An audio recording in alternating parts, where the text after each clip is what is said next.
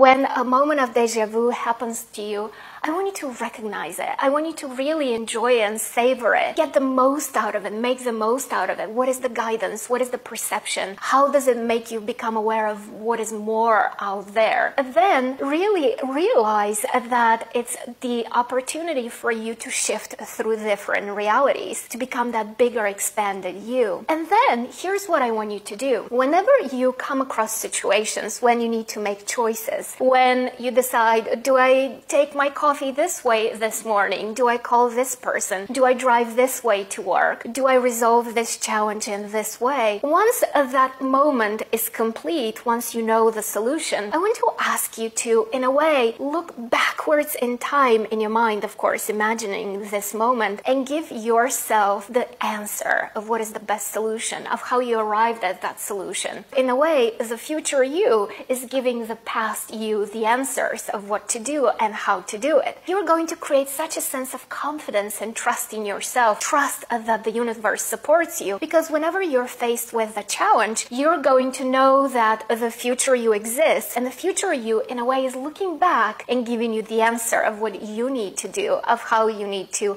approach the situation, to resolve the issue, to find the solution to the problem. That's actually a very practical way for you to use déjà vu.